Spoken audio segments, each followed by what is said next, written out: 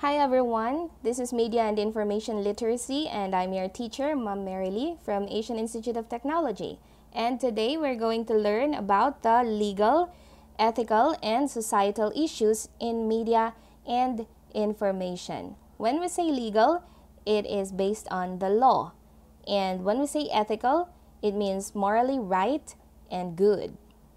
So here in the picture, as you can see, there are men wearing black suits and they're also wearing masks. I know that you're familiar with the mask because it became an internet meme and it circulated on Facebook. So the mask was actually seen from the movie V for Vendetta last year, 2005, if I'm not mistaken.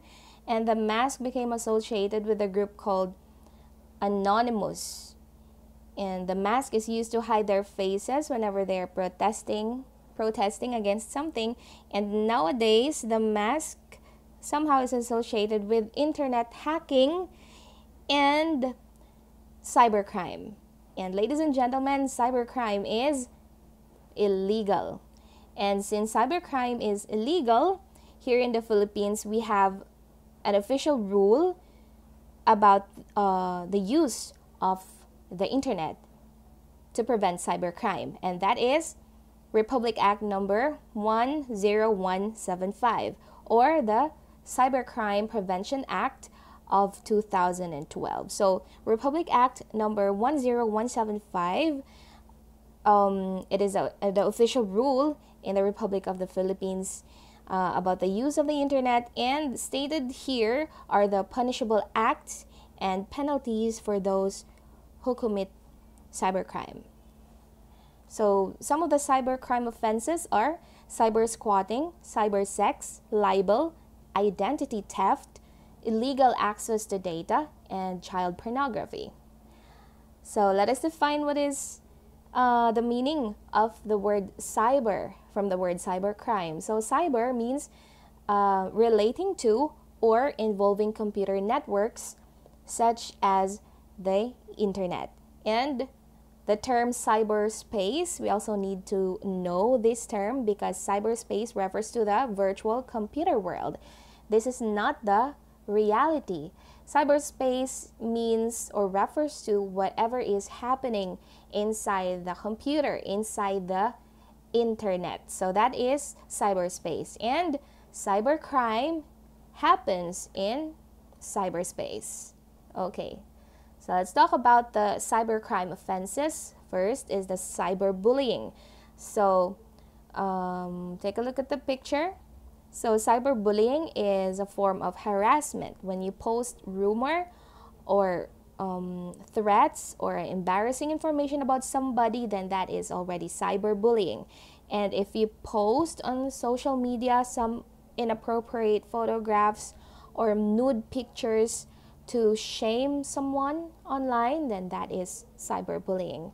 Cyberbullying means the use of electronic communication to bully a person, and that is cybercrime.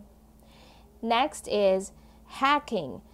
When you access digital files or a system without permission, that is already hacking.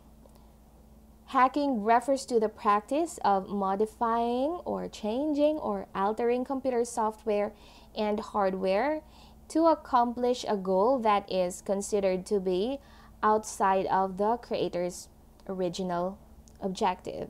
So in the news, there are some government website that has been hacked. So that is an example of hacking. Next is fishing. So in the picture, it's like literally the man is fishing. But instead of fish, he got files. So take note also of the spelling. It's phishing, fishing. So phishing is a method of trying to gather or get personal information using deceptive emails and websites. So it is the attempt to obtain sensitive information such as your username and password. So we need to be very careful with our usernames and password because there are people who do phishing so that they can gain benefit. So next is digital piracy. So obviously, digital piracy is a violation of the copyright laws. So digital piracy means illegally copying and selling digital music, video, computer software, and etc. So pirated CD, pirated DVDs, they're part of the digital piracy world, and that is cybercrime also. Next is the identity theft. So identity theft is the deliberate use of someone else's identity, and it is usually used as a method to gain a financial advantage or benefit in the other person's name. So in the news, sometimes we can hear that a person has been stolen a lot of money because of identity theft. So that is also punishable with penalty under the Republic Act number 10175. And the next is another form of cybercrime offense is child pornography. So it is also sometimes called child sexual abuse images. And it refers to any content that depicts sexually explicit activities. Child pornography is a form of child sexual exploitation. So those are some examples of the cybercrime offenses. Now, posting and sharing media and information responsibly. How can we be responsible when we post and share media and information? So let's start. Let's continue. Digital footprint. So I know you have read this in your module. Digital footprint is a record of your online activity. It shows where you have been, the data you have shared or used, and the traces you've left behind. So simply put, digital footprint is like your history in the cyberspace. Meaning, you are leaving traces or you're leaving footprints. Muragod na og ka nang naglakaw-lakaw ka sa beach, di ba? Magbilin ka og footprint. That's why it is called digital footprint, because you're using the internet and the computer. So you're leaving your traces. Unsa nga mga website ang imong gi-open, unsa nga music ang madalas nimo ginapaminaw, just like that, and any other information digitally in the digital world or in the cyberspace, you have your digital footprint. And sometimes there is danger in there because somebody might be interested with your data and it can lead to identity theft. So be very careful of the digital footprint that you leave behind. Okay, so how can we be responsible? So let's talk about the proper online behavior. And sometimes this is a cliche because paulit-ulit na ginaingon every time by your teachers or by your parents or your friends. Think before you click. So it might be a cliche, but it is very useful every day because we are using internet almost every day. So think before you click. Think before you create a status in your newsfeed or you share information and post messages online. So think twice or thrice if your data information is accurate or correct, or wala ba kay masagasaan ana nga post. So always think before you click.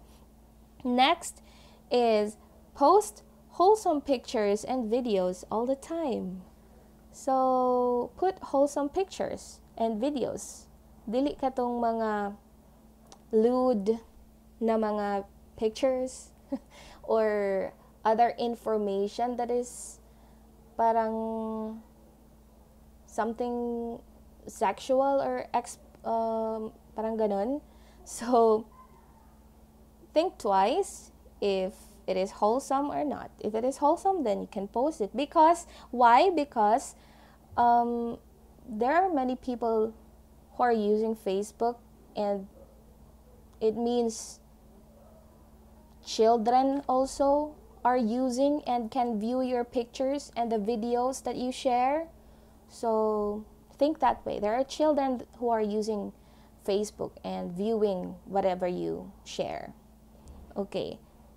Next is to protect your computer and gadgets, use a strong password. So I have read that a strong password contains letters, numbers, and characters in your from the keyboard. So a combination of letter, symbols, and number is already a strong password. Never use your name or your birth date or something that is parang dali lang good nila ma-figure out. So use a strong password. Again, a combination of letter, number, and symbols. And then choose the most secure and trusted digital resources. So whenever you research, for example, your assignments and questions written in the module, be sure, or when you open a website, be sure that that is a trusted digital resource and they do not get your username and password. So be very careful of when you share or when you put or type or encode your username and password, and make sure that the website is trusted and the other digital resources that you download.